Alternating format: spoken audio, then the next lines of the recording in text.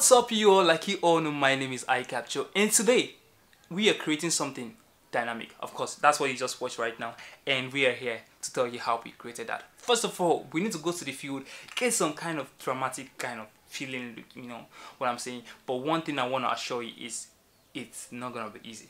But at the end of the day, you know if it's easy or not, so it's your own choice to make. Exactly. So first, what we'll do is we'll go out on the field, of course, with my official Lopez. So we'll go out on the field. What we'll do first is we needed a superhero pose, a very nice superhero pose.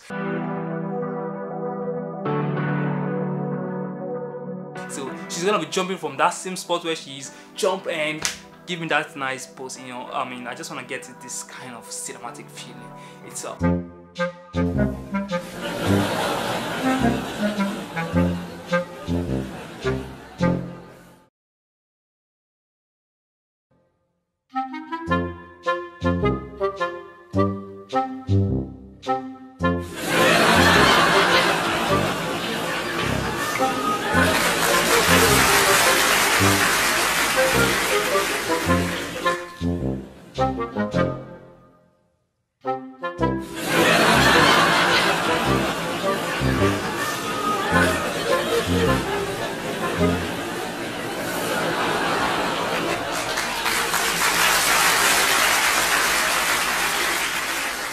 The next shot we need to take is a plane shot.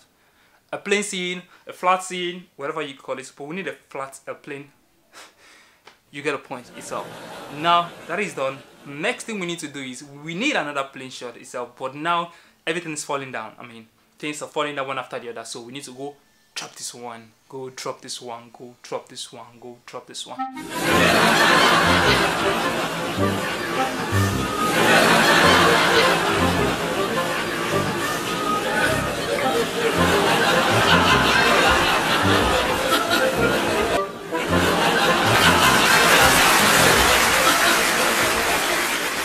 What we'll do in editing is we max them and we max each of them, and there we go. So the moment the superhero jumps and lands, bam, everything falls and falls in place itself. So that's how it's gonna work out like this. So first of all, she's taking her first. Well, of course, we had different retakes of her superhero pose. Of course, I know you want to have some nice superhero pose, but this one we needed to take our time to sell this effect to you itself now, which is making it look real, and you are astonished, and that's why you're here still watching this right now. So now we've gotten the superhero pose which we needed. Now of course we've gotten the plane shot, we've gotten everything. Now it's in post-production. First of all, I want to have my first video of her jumping from that one spot to another.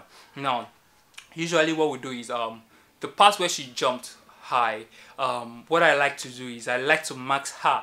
I mean, I max her to that extent where she lands, so the landing becomes a particular video itself. So I max her. Now what I'm doing is I'm placing it on the sky. Remember we had a shot of the tilt up itself. We had a shot of the tilt up itself. So now the tilt up will reverse it itself and make it from up and down. It goes. So I place that to the sky, and of course I have some effects to really sell this even more. Collaborated it and gave it that good look itself. So she jumps in, and when she lands, nothing is falling down yet. Exactly. That's when I have to max out all of those stuff, bring those things in place, and now there we have it. That's the end of the video. So it's your choice to choose. Is it quite difficult or it's not? Now that's your choice to pick.